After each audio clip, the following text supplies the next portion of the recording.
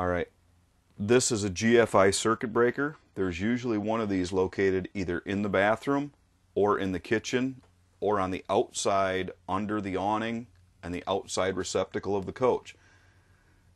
This particular model has one, which is in the bathroom, and it covers those three outlets.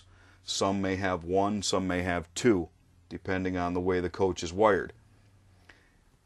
If you don't have power to some of your 110 outlets, you should refer to this outlet.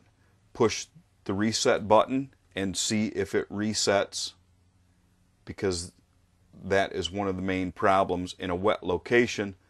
If this gets a little moisture in it, it can inadvertently trip the breaker and turn off 110 power to some receptacles in the coach.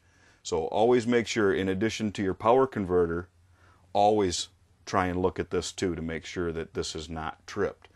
This will not trip or reset unless you have 110 power connected to the coach. If there is no 110 power coming to this receptacle, it will not trip, it will not reset.